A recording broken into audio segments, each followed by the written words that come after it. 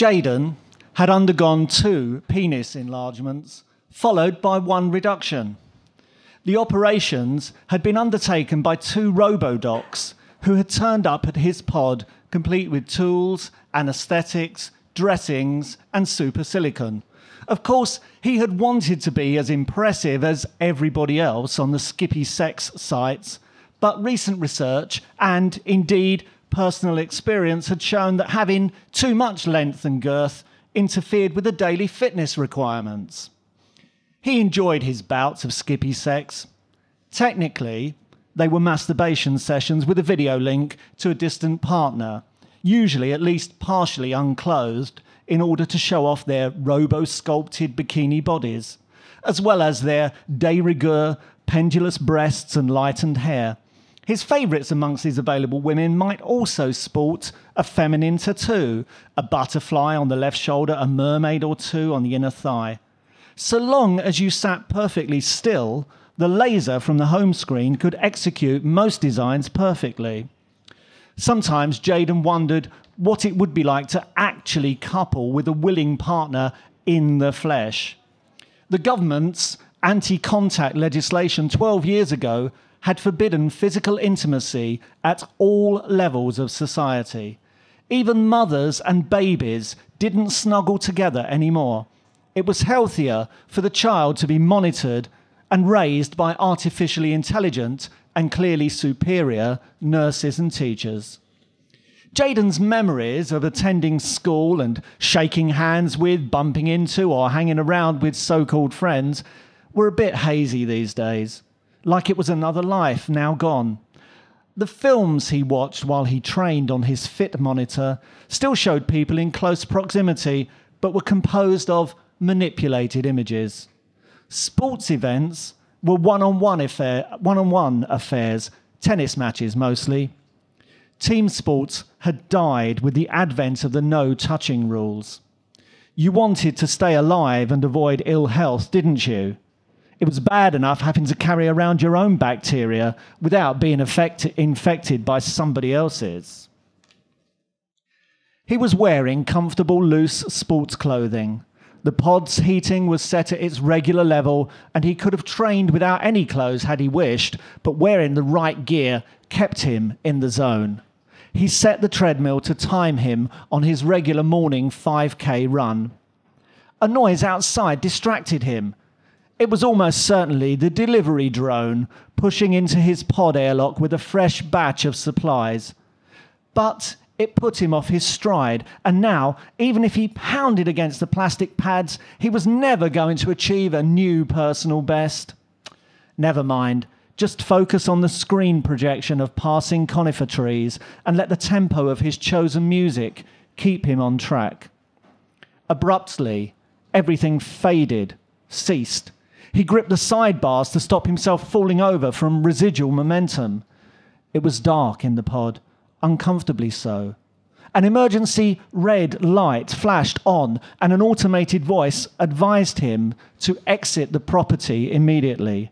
"Follow protocol," it shrieked, to the arriving backbeat of a 2-note alarm.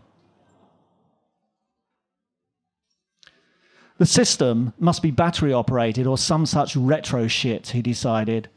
He crossed to his door and tried the internal manual lever.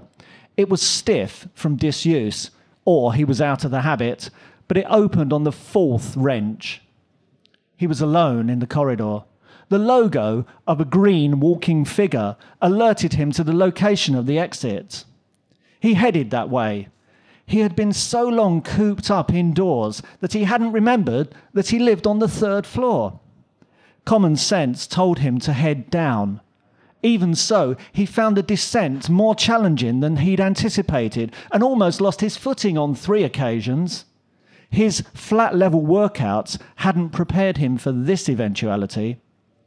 A push on the door, and he was outside in an uncomfortably agoraphobia-inducing space. The floor was grey, hard, dirty, but clearly not natural. His googly lenses were having trouble adjusting to the changed light. And there were other people around too, which simply added to Jayden's confusion. The men looked mostly similar to his own stored image, toned, muscled, wearing a singlet, sneakers and shorts. The women uniformly sported dyed blonde hair, their micro-waists and stick-like sculpted legs doing their best to keep their top-heavy bodies upright. A few were attempting to cover their bikinis with shreds of fabric to preserve a modesty important in the personal world that was largely absent in the virtual. Jayden blinked 3 times, hoping his lenses would reset. To his left, he spied some large metal objects, their paint flaking.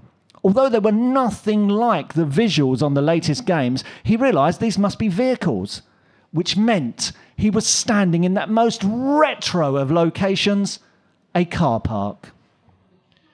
Before he could ponder further, the silent spell was broken by a man over to his right.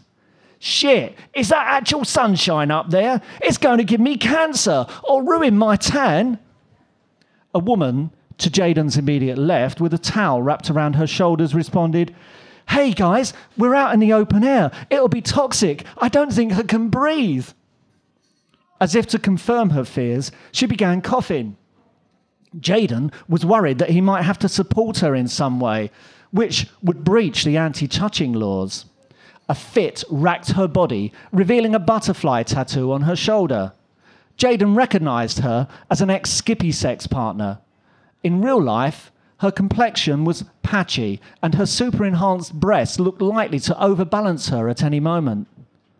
The tension was broken by a repeated robotic announcement. "All clear, return to dwellings immediately." At first, there was a rush and an almost collision. Then, everybody remembered the legislation and allowed large gaps to form in the still hurrying queue. "After you, neighbour," Jayden said to the coughing woman. "Why, thank you, J24XB. The tightened skin of her fingers reached towards him until she thought better of it. "Skip with me later, boy," she added, heading breathlessly for the first floor. Thank you.